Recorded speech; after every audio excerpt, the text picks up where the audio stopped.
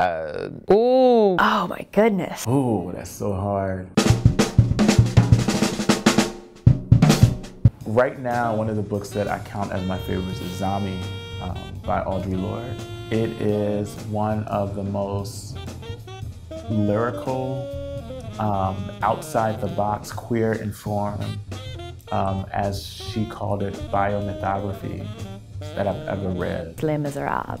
I went to see the musical when I was like 9, I think, 9 or 10, and was obsessed with it. And so my grandparents said, oh, I bet you can't read the whole book. And so they bring me home this like dictionary-sized hardcover of it, and I read it. Can't say that I understood most of it, but I go back to it over and over and over again.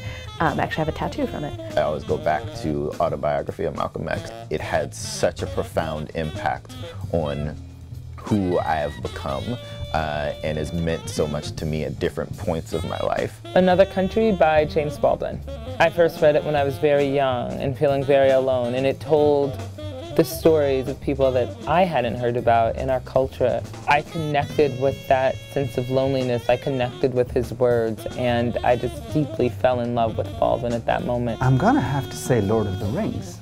I mean, I read it the first time when I was 9, so what's not to love? It's an amazing sort of anthropological experiment by Tolkien. It's a massive linguistic experiment. It's absolutely brilliant.